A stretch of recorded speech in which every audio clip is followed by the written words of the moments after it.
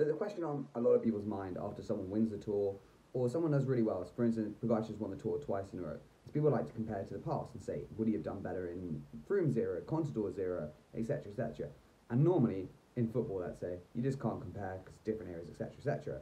However, in cycling, because of power data and because it's all on Strava these days, you can actually compare and you can see, is Pogacar better than Froome? Is he worse than Froome? And we can look at the numbers. So it was obviously Froome won, 4 Tour de France's, so there's a lot of different climbs we could look at. But the one, well, was probably the first tour I really watched properly, but also the one where he really got so many criticisms, except Mont Ventoux, but that's a bit long, so we're going to not look into that too much, was La Pièce en Montagne in 2015, and he attacked with 5k to go, dropped Quintana by a minute, Richie Porte then dropped Quintana, Hessing a minute and a half later, Valverde 2 minutes down, and everyone was just like, Froome is doing 7 watts per kilo. And there was so much speculation that actually they released the power numbers that Froome did, which are wrong, or could be wrong. But we're going to see that comparison to Pogacar in the 3rd week of the Tour, and we'll see what is going on. So first of all, we're just going to go over to Robert Hessing.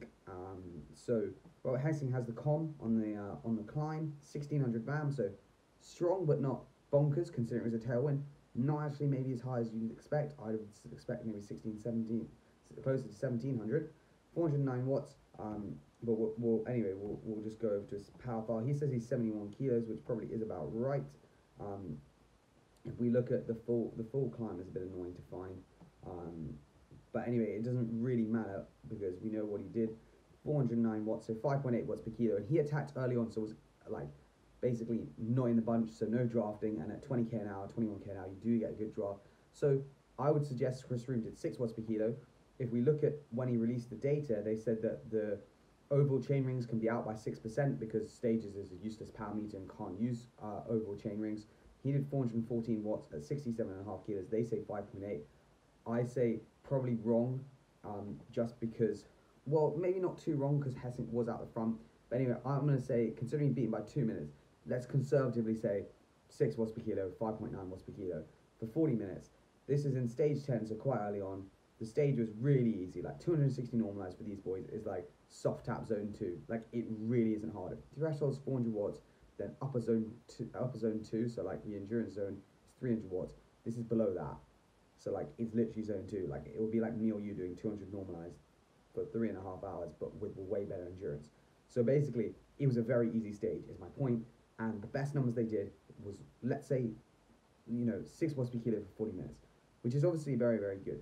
I'm not saying it's not. But when we look at the numbers produced now, there might be eye-opening.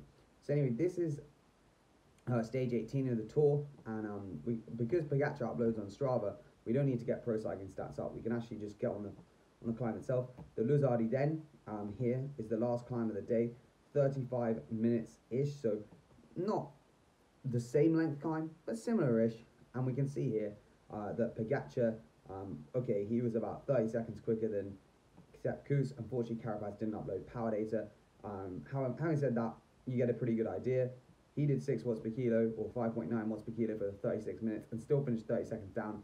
And Pogacar, to be fair, had a decent amount left. All of these climbs in the Pyrenees, he didn't really go full. The Tourmalet did a decent pace, 5.5 watts per kilo for 45 minutes or so. So again, a lot harder stage, 3rd week, similar numbers, okay? Then we're going to go on to Richard Carapaz, my absolute hero, and we're going to look at his power data from the following stage, which was stage 19, and you can see, obviously, the first part, again, really easy, 246 normalized. Then this climb, Peresud, done at 5.5. Then you've got the Val Laurent Azé, which is done at 5.8 watts per kilo for 20 minutes. And then you look at the last climb, done at 6.1 watts per kilo for 49 minutes. And that is absolutely bonkers in comparison to what Chris Froome did. And I know you can't compare in a lot of ways because you could say the racing was harder, they had crosswinds early on. But stage 10, people were going mental that Chris Froome did 40 minutes at 6 watts per kilo. And this is what stage 19, stage 18 it was, the Col de Portet. He did 6.1 for 49 minutes. Didn't even win the stage.